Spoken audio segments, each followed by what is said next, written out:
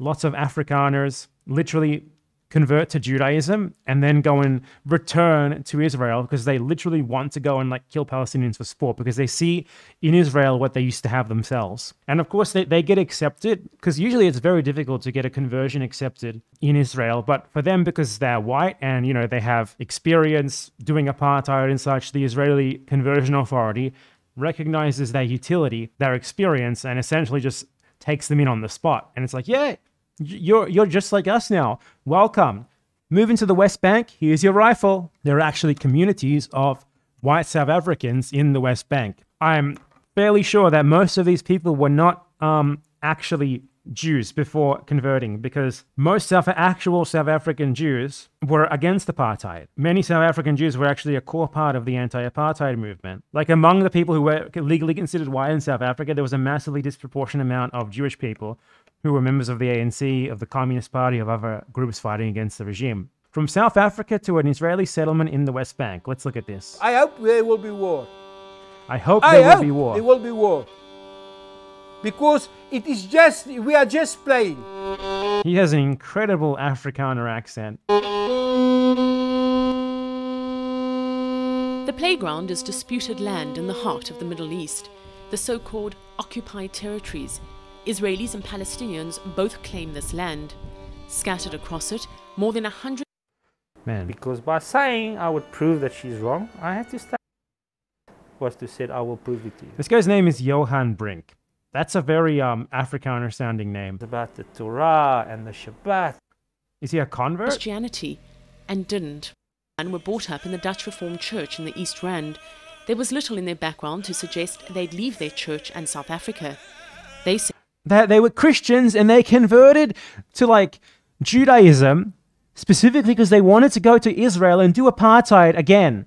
She's saying they were Christians. These are not actual South African Jews. These are people Afrikaners who specifically converted in order to go and do apartheid in Israel. Fucking ridiculous. They asked questions of Christianity and didn't find answers. When she came with these crazy ideas about the Torah and the Shabbat and the feast, I said to her, you know what?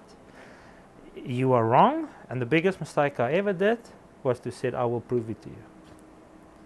Because by saying I would prove that she's wrong, I had to study the word. And then after 2 weeks, I came to her and I said, you know, you're not even right, but you only got half of it.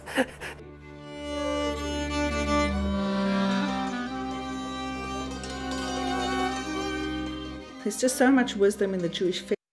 You search yourself. I think his wife was Jewish. Was she? I think so. Yael Shareth was known as Christelle Peterson until the day she converted to Judaism. No, she's a convert too! She's a convert too! They both converted to go and do apartheid in fucking Palestine. I gave them too much credit. I shouldn't have said that. Like, I fucking know that actual Jewish South Africans are far better than this. They were some of the most ardent opponents of apartheid in their country aside from black people. Cape Town after 2 years of study. While Johanna and Ronel began their conversion at home in Krugersdorp, but left for Israel before it was complete. They still don't qualify for Israeli passports, as only Jews are granted automatic... Why are they there then? How are they there in a fucking West Bank settlement when they don't even have a passport yet? ...automatic citizenship under the law of return. So every 3 months they have to leave the country to renew their visas. In many ways, they say, they have renewed.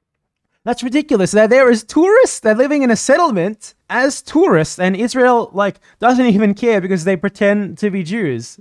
They like went there to LARP as fucking Jews because they like apartheid. This is South Africa. Their lives. For me to stop watching rugby on a Shabbat, I mean, the craziest thing, like, you know that Israel is okay with this because they let them back in when they leave to renew their visa. They just let them back in. They don't ask questions. Every 3 months they leave and come back, and it's like, welcome home.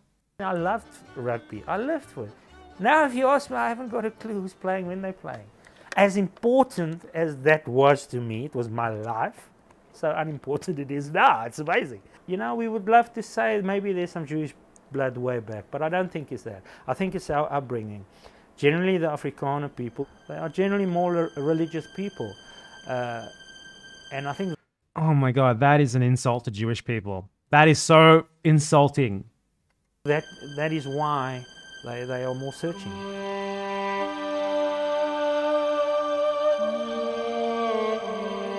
The search ended in Israel. How can you be a Jew and not live in Israel? I mean, she's got it reversed. She became a Jew because she wanted to live in Israel, because she wanted to do more fucking apartheid. They live in a settlement. They live in a West Bank Members settlement. of his family to follow. This is the life that I like, sir. I like doing it, so that's why I'm doing it. Look, he's Having farmed in like a specifically like area that was cleared of Palestinians in the West Bank. You can tell from all the trash and the destruction around him. South Africa, it made sense to do the same in Israel. The farm is leased from the government. Talia imports sheep from South Africa, making him not only the only Afrikaner farmer in Israel. Does I he know go it's only over? land, and that is why I love working in the land. I love building up the country. I know it's for my people. It's for the people of his Israel, and we are the people. I want him to Talia, say if he real converted. name Jacobus Johannes Taljard, Jacobus Johannes Taljard. I think Taljard sounds Jewish to me, so he might actually be Jewish. Jakob Talia, real name Jacobus Johannes Taljard, Jacobus Johannes Taljard, like that. I don't know. Is that really his real name, or is it just his legal name? Did he change it? We'll see. grew up on a farm in South Africa where his father was a preacher. Despite this, he converted to Judaism. He's a and convert. They're all converts. Why am I even asking? They're all fucking converts. Why am I even asking? I'm sorry. I'm sorry to the Jewish people of South Africa that I ever said that this guy was one of you. He is an Afrikaner who converted, changed his name to make it sound more Jewish because he wanted to go and do fucking oppression on Palestinians, just like he and his forefathers did to black people in South Africa before it was abolished. helped 74 members of his family to follow. This is the life that I 74 like, members sir. of his family have followed. These people are such fucking pieces of shit, man. Unbelievable. I like doing it, so that's why I'm doing it. Having farmed in South Africa, it made sense to do the same in Israel.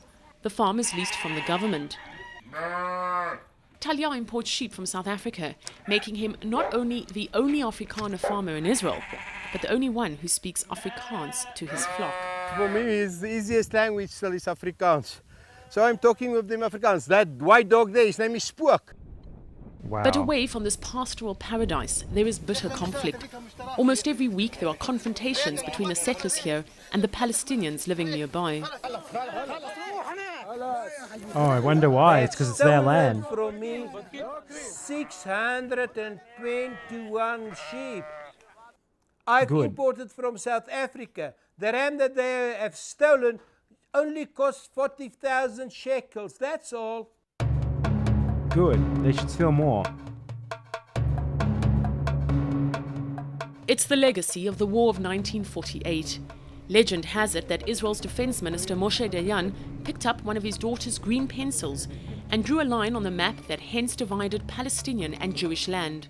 For 19 years, this so-called Green Line marked the border until the 1967 Six-Day War, when Israel captured Okay, I the don't care. territories I only want to west see of the the South line. Africans. Now, one is unrealistic. Right in the middle of this dispute are the Afrikaners of Susia.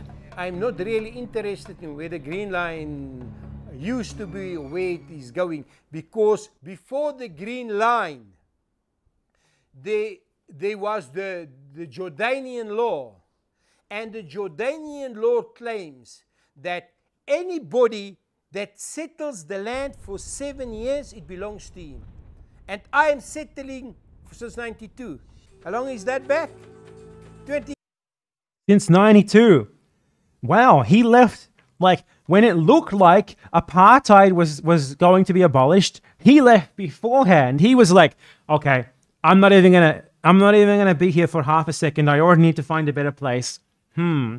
Israel. I can go there and keep doing what I've been doing. This is such a great example. This is like, if you see anyone who thinks it's not apartheid, show them this, and if they still deny it, like, these are the people who ideologically believed in apartheid, and they moved to Israel to do apartheid. You cannot point to a better example of it than these people. Like, it's already easy to prove, obviously, because it's very easy to point to how and why it is apartheid, but just this speaks for itself. These are the perpetrators of apartheid, and once apartheid was abolished, they went to the place where they thought they could best keep doing it, which was Israel. Years. So we've got the claim now. Nasser Nawaja does have a claim. He can trace his ancestry back more than 800 years here. and insists that the land Jacob Talia is farming belongs to his family. Exactly. من جنوب أفريقيا بيجي مستوطن يعني يعقوب داليا بيجي وبسكن في أراضينا يعني يعقوب داليا من المحزن جدا إنه من جنوب أفريقيا بيجي يسوي يعني Why are there no كله subtitles? في جنوب أفريقيا. Nasser lived here until 11 years ago, on the site of ancient Jewish Susia. طبعا أنا There's no room? بتذكر They can't من come there? الحكايات أبداً. Sorry, there's no subtitles for هي some أول شيء reason. الحكومة It's very الإسرائيلية weird. The families moved to nearby land, but the army and settlers are pressurizing them to leave. A few weeks ago, settlers bulldozed his well and chopped down his olive trees. هاي أراضينا وتعلمنا أول مرة إحنا من منطقة القريتين 48 53 بعدين ثاني مرة 86 كنا Afrikaners. على man. أمل إن نرجع لمناطقنا بس ما رجعنا. He can say what he wants because he's an Arab, but he can't prove nothing because there is nothing. Jacob Talia says Palestinians tried to kill him twice and accuses them of grazing on his land. He also says he's the only deserve one it, with man. papers for this land. Oh, he has papers from the Israeli government, so it's his. Wajah didn't even have the paper, excuse for the expression, to wipe his backside. So what will happen on Tuesday? More than 100 countries have already recognized the new Palestinian state, but it's not enough. Even if the United Nations will come to recognize the Palestinian state, Gush Sorry, Gush I care about Katif, South Africa. cutting off little pieces for peace. It's not working. It's not the solution. I think a Palestinian state, if it would really bring a solution of peace and satisfaction to people, I would say maybe yes. But on the other hand, they've made it You're a quite fucking clear South African who converted to Judaism in order to justify you moving to Israel and do apartheid. Shut the fuck up. You don't get an opinion on anything. that their goal is to push all the Jews into the sea. It's like saying what I'm concerned, it's like saying on the 20th of September you will see I would have grown wings, I'm going to fly. Let them fly. But how do they say? Don't fly too high, my little birds. The only certainty is that there are tough times ahead for the fledgling Palestinian state. Turmoil in which these Afrikaners from South Africa, no strangers to bitter feuds over land, will occupy uncomfortable front seats. Yeah, I mean, dumb, neutral sort of framing from this documentary. But still, like, the raw images of those South Africans, them talking about how all of them converted. No, I mean, they converted to go to Israel. They all converted just to go to Israel. We all did it because we want to go to Israel. We all did it because we want to do more apartheid. We all did it because it's the best thing to what, it's the closest thing to what we had before. That is unbelievable. They're just so open about it. Unreal. They are just a phenomenon that proves everything about the liberal Zionist narrative, about Israel's narrative in general, about apartheid and everything else. So wrong, because, you know, if it wasn't as bad as we all say, if it wasn't like settler colonialism, if it wasn't the same sort of thing as Europeans have done all over the world in the past, particularly as analogous to what has happened and what was done in South Africa, then why are South Africans converting to Judaism and like playing fucking LARPing because they want to live in Israel and do the same thing that they did to black people in South Africa to Palestinians now?